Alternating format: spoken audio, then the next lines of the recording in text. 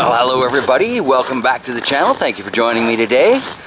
Today, as I walk through a shady spot, let's find some light here. Today, I am getting started on converting that EuroGrower into an aquaponic garden. Now, one of the things that I need to do to make that happen is I need some sort of table that the grow media can sit on, because right now it sits on top of the tote.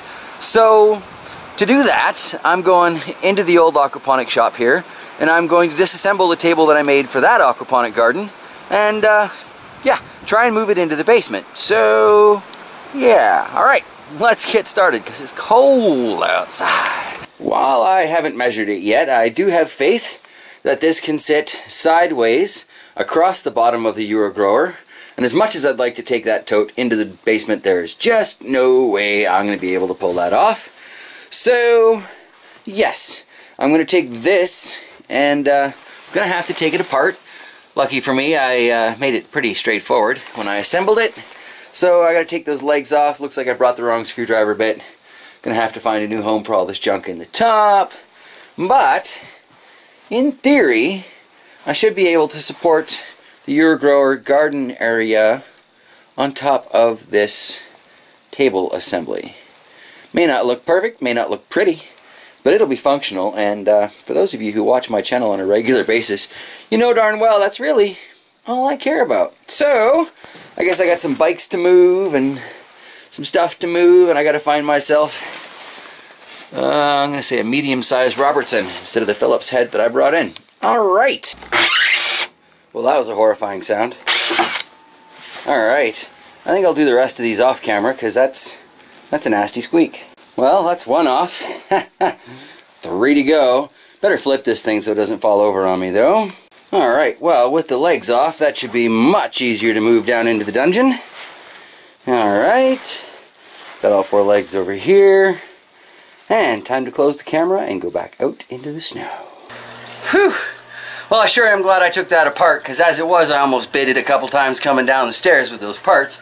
So now, I think now I've got some rearranging to do. I'm going to have to move all of these buckets on top for sure, because this is the piece that I want to put on that tabletop. Does look like it should fit going this way. Definitely going to need some new plumbing, but I think I have all the parts for that. Not sure it's going to still fit here though. So, alrighty. Time to play that slidey puzzle game, I guess. Oh, for those of you who missed the plant out yesterday, I know Todd, Rob, Jeff there was quite concerned he didn't get to see me planting everything. There you go. That table is full now, and I've still got, oh, let's look over here.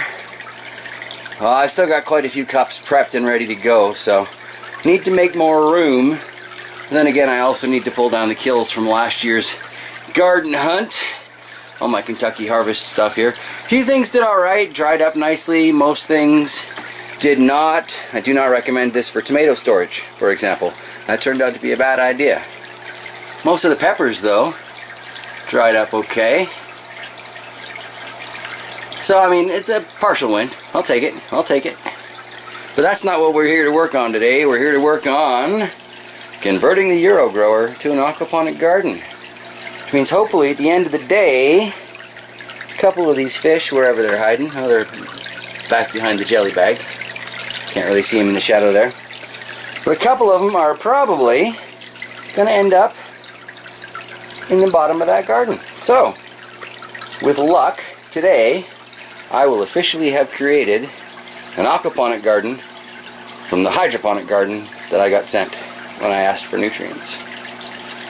Alright, it's a strange world, but life carries on. Alright, so I did a little measuring. The legs attached to the outside of this structure. This structure is almost exactly the same size as the base over there. It's 48 inches in length, and this is 25 inches in width, whereas that is only 24. So, if the fates are with me in this one, I might just be able to actually put this right on top of the bed, well, under the, right on, I can't speak today, right on top of the base, Thank you. The word's escaping me there. And then it'll be a tight fit to get the table on here, but if I can make that fit, that's great, and I don't have to really turn anything, and I won't have to move all of that water, which is good, because I thought I was going to have to move it, because I was thinking I was going to have to turn the base this way, but it turns out that's only 40 inches on this little platform, and like I just said, that's like 48. So, right. This is getting interesting now. Well, that's a whole different look for this thing. Definitely looks like it could use a quick cleaning while I'm at it, but much lighter now. So that's good. A few more bits to fiddle with, and we'll see how it goes. Here's a slightly better look at the fish now that I'm giving them a bit of food. Looking quite nice, looking quite healthy. Surprising considering they're feeder fish, and it wasn't exactly a cycled tank. It is in fact just a storage tote. But they don't care. Someone mentioned it kind of looks like these things have grown a little bit already. I'm very much inclined to agree with that. They do seem bigger. But that said, all the goldfish that I've fed this koi and goldfish food to have grown pretty quickly, so that is excellent news. Not sure if we'll be transferring all the fish today, or just a couple of them, but first I gotta get this onto the table. Figured while I've got it apart here, we'd take a look at the pump that came with the EuroGrower. Got a nice sponge filter covering the intake. This may be problematic trying to arrange new plumbing, but I'm pretty sure I can figure something out. That's what I do. Here we've got the drain pipes. Just kind of clip into place with these little black clips here, and drain down back into the tank there. That should be easy enough to slip something over and drain back into the tank as well. Especially if I am able to just go straight up with this, then, well, it's just gravity, really, so no worries there. This is going to be the bigger problem, but I can always switch out this pump here and rig it up like I used to. I don't necessarily have to stick with what came with the EuroGrower. I would just like to, because it's a nice little pump, and I'm curious to see how long it can last. Because I know how long this Laguna pump has been around, and it's been around for a long, long time.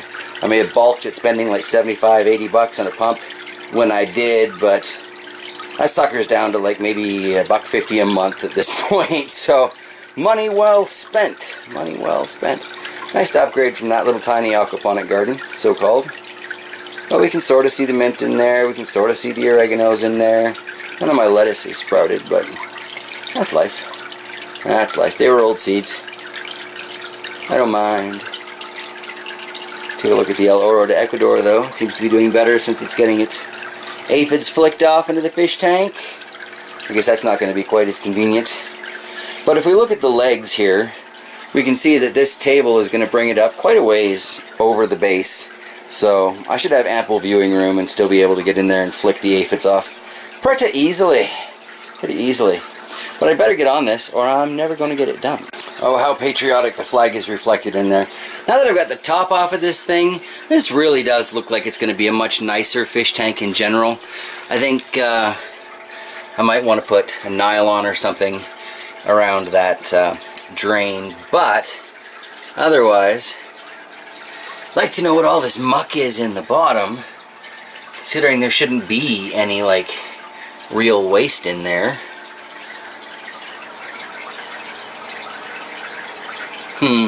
Maybe that's all dust from the clay pellets? I don't know. Alright, anyway, so the next goal here, I guess, is to put the table together over my basin. Alright, so it looks like, in premise, this is going to work. However, Mr. Bear is not always the most forward-thinking individual, and at this point, if I was doing this with a friend, I'd be going something along the lines of, I'm really not sure how well thought out this plan was there, Master. But I'm going to have to wiggle my way in there. I'll probably move the sand dollar and a few other things around. Get that last leg on. And I'm actually kind of impressed by how well this seems to be working so far. I'm going to have to really stand back to view this thing. But be nice and easy to see the fish with that kind of height. So, alright, this is promising. I can deal with this. Alright, well it turns out that this platform that everything's standing on here isn't entirely level. What a surprise! So I had to kind of adjust one of my legs here. It looks a little silly now, but I don't really care. Look how well this top fits on here. It's like, it probably wouldn't have worked out that well if I tried to build the table for this thing. So I am super excited about that. Now, I guess I need to raise this light up a little bit more, but that'll be good for the sit-down videos. And yeah, I still need to clean this off. And I'm going to have to figure out a little bit of plumbing. But I have done so much plumbing in my aquaponic adventures with this PVP pipe. I'm really not worried about it. So, cool. So one of the biggest issues that I've got with this conversion is those drain pipes. Turns out I have two 3/4 inch to 1/2 inch elbows. So, I'm going to connect those onto the drain. And I'll probably run it to something like this. And then from there we'll just have a straight drain into the basin. And that should work. For a drain at least. I have an idea for the pump, but it may involve cutting this. So I'm going to fiddle around first, and if I can avoid doing that, I'm gonna. Alright, so as it turns out, I got super lucky because the thread on these matches the thread on the pump and the thread on the top piece. So I was able to just use these to splice in a piece of 1/2 inch PVC, and I didn't have to cut anything. Now on the drain side, things are not working out quite as I'd hoped. I got two angles running to two separate drain pipes, and I need to go out in the shop and find some more 1/2 inch PVC that'll bring that closer to the water level, because I don't care for the amount of splash that I guarantee is going to produce. But that is still a start, and I'm quite excited about the pump. So I guess now I need to bring back the irrigation part of this. Well, you know what? I should wash it first before I get too much further. I guess at this point I should note that I'm using the term wash rather loosely, and really I just sprayed it down with my little hydrogen peroxide solution and ran the dungeon towel over it. But it's definitely better than it was, and now time to try and hook up the irrigation to all of this, which could also quite clearly use being wiped off with said same dungeon towel. Alrighty then. Going back to putting the little garden planters back on here, but one thing I always thought was cool and I wanted to point out is that with this EuroGrower, it's got these little outlets that drop right into the holes, and it kind of holds it nice and snug in place and really reduces the opportunity for it to drip all over the place. This is still not going to work once I get that pepper in there, but whatever, I don't care. I can put shorter plants in here. I really don't care. And I've still got a fair bit of room that I can lift this light up if need be. I'm just going to have to untie the Mars Hydro light that's kind of tied onto the chain right now, but this is coming along fairly well, I think. Don't you think? I think. Alright. Alright, well, for the moment it looks like the Aquaponic is going to fit under the light, and it'll be a much closer to it, so hopefully if it's going to produce any new growth for me, it'll be now. Gotta get those last 3 buckets in place. And then basically, let's step away from this a little bit here. I have split up the EuroGrower so I can turn it into an aquaponic garden. I still gotta find 2 longer pieces of 1/2 inch, but I'm sure I've got them out in the shop, and if not, I can join a couple pieces together and get creative. That's what I do. So now we come to the nerve-wracking bit where I test my plumbing. Alright, it looks like I need to tighten up that right there. Got a bit of a leak coming out. It's going back into the tank though, so not much of a concern there. We've got some long drips going on there. But I can fix that. I can still fix that. And basically, I guess just check the lines. That one's working. That one's working. They're probably all working just fine. I see no reason that they'd be plugged up. Need to straighten up my green onions here. Straighten up, you! Straighten up. Might switch them forward to where Miles is. But, alright, for the most part, this is reassembled and does seem to be functional. I honestly thought there were going to be a lot more complications than that. I'm pretty excited. Now, I was thinking maybe I'm going to put the fish into here, but I don't think I'm going to put all of the fish into here. They're happy enough in their tote right now.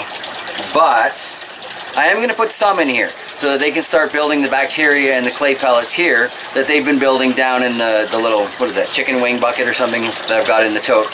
So, yeah, basically, that concludes the adventure. It's just a matter of putting some fish in there and putting on some longer pipes. I'm really excited to have finally gotten around to this, and it's nice. This garden's high enough I can lean on it, the light's high enough, it's kind of behind me but not really glaringly so, and I can turn just a little bit, and look at that. So yeah, I'll have to redefine the camera angles down here. But I think that's where I'm going to wrap up today's video. I did notice a couple of you have checked out that link, and that's awesome. I encourage more of you to go back to yesterday's video, check out that link for swag bucks. You know what, I just turned in for a whopping $3 Amazon card, Amazon.ca. Don't use it for Amazon.com because it won't count. But I did turn in for a $3 Amazon.ca card, and that is on its way. I guess there's some electronic stuff that has to happen first. But it really looks like it's going to go through no complication. And I had a thought on that too. Rather than getting seeds that are like $4 and $5 and $6, and I would probably shell out for one way or the other, I think I'm going to save up and get one of those little aeroponic gardens like I see so many people using. I found a little red one. It's just a little 3-puck thing. It's about $70. I know Kyle Waller just picked one up for $20 a few weeks ago, or maybe a week and a half ago. Time is getting really weird with this daily posting thing. But yeah, I'd really like to give that a try because it's a completely independent little system. All I've really got to do is just plug it in somewhere the cat can't get to it, and I'm good to grow. So that definitely merits some sort of investigation. All right, everybody, I'm going to wrap it up here and tell you have an absolutely fantastic day. Them orders. You're under orders to have a fantastic day. And I will see you guys tomorrow. Thank you so much for joining me and being part of the adventure. Yeah, all right. EuroGrower Aquaponics. Woohoo!